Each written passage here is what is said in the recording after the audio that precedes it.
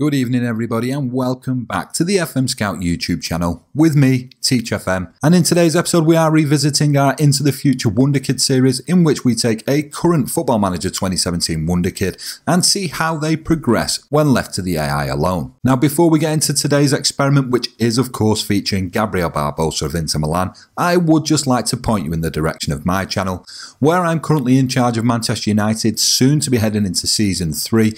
So if you wouldn't mind maybe coming by, taking a view of a couple of the videos, maybe even dropping a cheeky little sub, that'd be grand. The link will be in the description. So Gabriel Barbosa, a player known to many Football Manager fans over the years, and it has to be said that he does epitomise what a wonder kid is. Although in this game I feel that he's somewhat been nerfed, for want of a better term. He's been stronger in previous games. He's still very much a good candidate. Now, one thing I will say before I carry on though, guys, it's a little disclaimer I sometimes tab it into these videos. This experiment is solely based on what the AI will be able to do with a player. I am a firm believer that when managed correctly by you guys, you will always manage to get a much better result with the current Wonder Kids in the game. So that being said, we will move on, and as we can see, his media description is Wonder Kid, with only one player trait of tries killer balls often, and currently deployed in the attack midfield right position. Of course, Barbosa can play a striker who's been known to play there, but we will focus on where he's starting in this game. So before we go into taking a look at his stats and his history, we can see here he is currently valued at £14 million and earning £83,000 per week at Inter Milan. Of course, in real life, he just signed there at the beginning of this season. With 4 caps to his name for Brazil and 2 goals, a goal in every other game for Brazil is not a bad ratio to have, especially considering he's still only 19 years old. So as you can see by the highlighted positions, in his favoured inside forward role on the right hand side where he's currently playing as the game starts, he does sort of have it all. Now, of course, I'm using the sort of rainbow traffic light colours, as it were, for my attributes. We do get to see where the better attributes shine through, with his technique being at 16. Now, although we can only see one green, one thing that Gabriel Barbosa does have is a load of yellows, and in a good way. So his acceleration and pace of 15 along with agility, his determination's at 15, finishing and first touch are at 15 along with passing. It's showing that although he's not breaking into those higher reaches of his attribute stats, he is just on the cusp of so many. So as we go into Gabriel Barbosa's history, we can see that he did of course start his career at Santos in Brazil, managing to break into the first team in 2013 with 11 appearances and a goal in the league. He did then build on that year on year until his final season in Brazil. Then Inter Milan came knocking to the tune of £23.5 million, which I suppose in today's market is not a horrific amount of money, but nonetheless I would go as far as saying that Barbosa might have turned out to be quite a bargain for Inter Milan. So as we move into Gabriel Barbosa's landmark achievements now, we can see that he did of course win the Brazilian State Championship with Santos in 15 and 16 before managing to pick himself up an Olympic winners medal for Brazil's part in the 2016 Olympic Games. So as the namesake of the series, guys, we will now head 5 years into the future and see how Gabriel Barbosa's doing and see whether he's even still at Inter Milan. So here we are in the year 2021, and there is one obvious change to Gabriel Barbosa, and it is that he is now playing his trade at Red Bull Leipzig. So as you can see, his media description is a winger. A little bit of a shame really. I would have liked to have seen that he would have maybe been a world-class winger. As we can see, he has added a couple of player traits as well. He now runs with the ball down the left, so it maybe indicates that he's been played a little bit more as a winger, but he does also cut inside from the right wing, which is what you would want Gabriel Barbosa to be doing. And just a little side note, we can see there his striker position. He was a natural up there and now only competent. So it goes to show that he has been utilised as a winger from the beginning of the game, and it does show that in the last 5 years being utilised as a winger has made him lose his natural ability to be a striker. We can see he's valued at £27.5 million and he is earning a little bit more money now at £99,000 per week. But what we'll do is we'll just take a look at a comparison of his stats. So as we take a look at his technicals, the first thing that we do notice is, of course, using this traffic light system, his first touch is up to 17 from 15. His passing's gone up to 16 from 15 also. So a couple of sort of key attributes for his position have been greatly improved. Just a few other ones to highlight maybe would be the fact that his dribbling's gone up by 1. His penalty taking's gone up by 1, but other than that, not that many improvements in the technical department. Again, guys, in his mentals, as you can see here, you can look at these in greater detail, but his off the ball has improved, his decisions have improved, his composure's improved, his vision's improved. You know, what matters for his position has seen improvements, but we've not seen any great improvements in the mental department. However, once again, in the physical department, we can see his acceleration's gained 1 and his pace has gained 1. His agility's remained the same at 15 and his balance has gone up by 1 to 14. Natural fitness remaining the same, his stamina remaining the same, and his strength going up by 1. Not bad all in all. It's good to see that his physical attributes are going up. What we'll do now is we'll take a look at his history and we'll see how the move to Leipzig came about. So in Barbosa's first year at Inter Milan, he managed just 16 appearances and 1 goal, which is a little bit of a shame, really, having spent, you know, nearly £24 million. You'd have thought they'd have used him more. But probably what's a little bit more depressing for the lad himself is the following year he made a lousy 4 appearances. 6.45 average rating, very, very poor. Although he got more appearances in the following year, the fact that he still finished with a 6.65 is very, very average.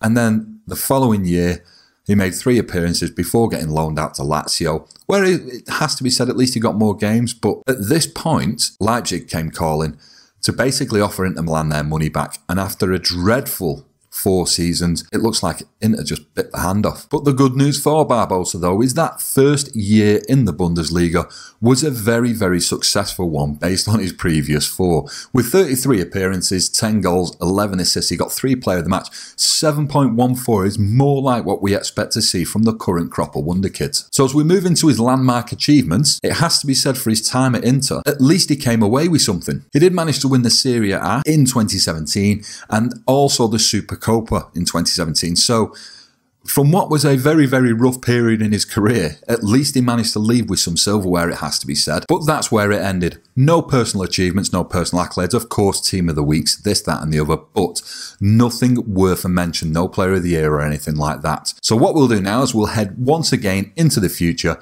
5 years, and we will see Gabriel Barbosa once he's 29 years old. So here we have a 29-year-old Gabriel Barbosa, and you would have to hope that he had some success at Red Bull Leipzig, because he now plays for the European giant that is Barcelona. As we can see, he still only has a media description of a winger, so unfortunately he's never quite made it to world class, which is a little bit of a shame because, as I say, a lot of us guys who've been playing Football Manager for a long time maybe sort of hedged our bets on the fact that Gabriel Barbosa would make it in this experiment, but the experiments change every time. I could run the exact same thing again. I'm sure we'd get a different result, but we do have to go with what's in front of us. He's now valued at 21.5 million. He's earning much more money at 140k a week. However, at Barcelona, he is only classed as a rotation player. And as we take a look at his stats, guys, we will start with the technicals. And although we're not really seeing any improvements, the drop-off at the moment has only been quite small. His dribbling's been affected. He's dropped 1 there. He's dropped 1 on his crossing also. Heading's dropped by 1, but of course he's only quite a short guy, so that would never have really been part of his game anyway.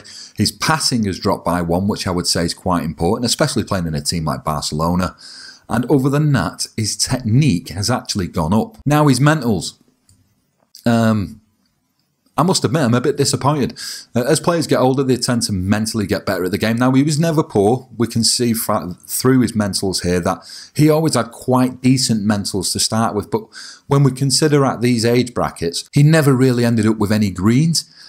Just a little bit disappointing, really. So I'll leave these stats here for a second. You can pause if you want and take a quick look. But I'll be honest, guys, there's not really that much to talk about when it comes to his mentals. It's still okay. Just never quite made it to the top level. And as we expect with a 29-year-old player, the physicals have started to diminish somewhat. Both his pace and acceleration dropping 1 along with his strength. He has gained a little bit of stamina as he's got older. But yeah, maybe Barbosa just never quite made it. We will go take a look at his career stats though and see why Barcelona made the move for him. And it has to be said, I wasn't really expecting that. Barbosa only managed to spend that one season at Leipzig. Obviously, with a relatively stellar season in retrospect compared to the 4 seasons prior, Barcelona came knocking instantly. They doubled Leipzig's money at 48.5 million, and it has to be said that he did somewhat go on to improve. His first season at Barcelona with 28 appearances, 6 goals, 4 assists, he did improve a slight bit on his Leipzig season. In the following year, he did take somewhat of a dip though, only managing 7 goals and 2 assists playing from the wing with a 6.93 average rating.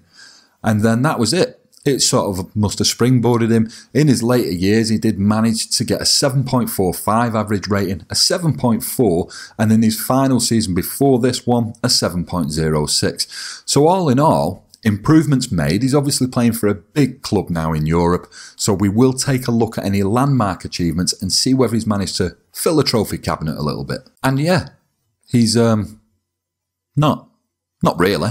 You know, I mean, he has added 3 more trophies, 2 of them being the La Liga title, which, you know, when you're at Barcelona, it's almost like a given. I suppose it's like if we were to be doing a Wonder Kid series and as a young lad from Juventus, we'd expect him to have bustling trophy cabinets. So he has managed to grab himself a couple of them and the FIFA Club World Cup. But it just goes to show that even Barcelona maybe not quite dominating the top of the Spanish league. And when I went to look at Barbosa's personal achievements, I was actually quite surprised. In the year 23-24, he managed to get the European Golden Boot. Playing for Barcelona, he managed 11 appearances, scoring 9 goals. So maybe a little bit of a shining light on what was maybe quite a relatively average career. So the time has come to go once again into the future, guys. This is where we're going to see whether Barbosa remains in the game as maybe a manager, director of football or a coach, or simply retires from football altogether. And here we are in the year 2032, and a retired Gabigol has now become a manager, currently without a club, which is unsurprising. He's still at a relatively young age. But yeah, as we can see, his career-ending caps was only 27 for Brazil. He did manage to get 13 goals though, so for those 27 caps, he certainly gave them bang for buck. But I would imagine he would have to be very disappointed with that, because I know as a little bit of a Barbosa fan, I'm pretty disappointed with it. So as we take a look into Barbosa's career stats in his what would be classed as, I suppose, his twilight years, as his career is really beginning to wind down, it has to be said in his final 3 years at Barcelona, he's actually done quite well. He managed to get a 7.01 average rating, a 7.09 average rating, and then in his final year, a 7.40 rating, which is belting, to be honest. It's really, really good. He did manage to notch up 13 goals in that final season, but of course his contract was running out at Barcelona. They obviously decided not to renew. He did then head back to Brazil, to Fluminense, and it has to be said, in his final 3 years as a player, still kept those average ratings above 7. Now, granted, it was maybe in what you'd class a weaker league, but 7.15, 7.3 and a 7.19, managing to get 13 goals in his final season playing football in 2031. At least he carried on right to the end. One thing we will just take a look at, that his career appearances were 450. He managed to get 147 goals, 58 assists, an average rating of 7.15, which is pretty good. His total transfer fees throughout his whole career, 96.6 million. We've seen some massive ones on this series, so although he never really made it to be a world-class player, value-wise, he's probably pretty good. So as we head into his personal landmarks then, it has to be said that his trophy cabinet maybe could have ended up bigger. He went on to win another FIFA World Club Cup, and then won the Copa Sudamericana with Fluminense in his final year, and that was that. That was it. I mean, he won nothing more. I mean, this page here, it doesn't scroll anywhere. That was all he managed to win, and I'm genuinely disappointed. Now, as I say, I could run this all again, and he might go somewhere else and end up with an absolute load of medals, loads of trophies. But in this run-through, a little bit underwhelming. I also went on to check any personal landmarks, guys, and to be honest, it was just that golden boot that I picked up while at Barcelona, and there was nothing more. So I suppose as we look back at this little experiment, I believe I could get more out of him. But if you were to base it solely on this experiment, would you buy him? I don't know. I think I'll be a little bit on the fence. As I say, I think value-wise, he did sell for some relatively reasonable transfer fees based on the way Football Manager 17's going. But yeah, I think you'd have to be a relatively big club. You'd have to try and get in there early, hoping that he has maybe a bad start at Inter Milan, in a bid to try and actually get the time to tutor him at a young age to try and turn him into a world beater. So there we have it, guys. That was Gabriel Barbosa into the future here on FM Scout. If you have enjoyed the video, please hit the like button. It's always appreciated. It helps the channel out a lot. And if you're new around here, maybe consider subscribing. And one last thing before we go.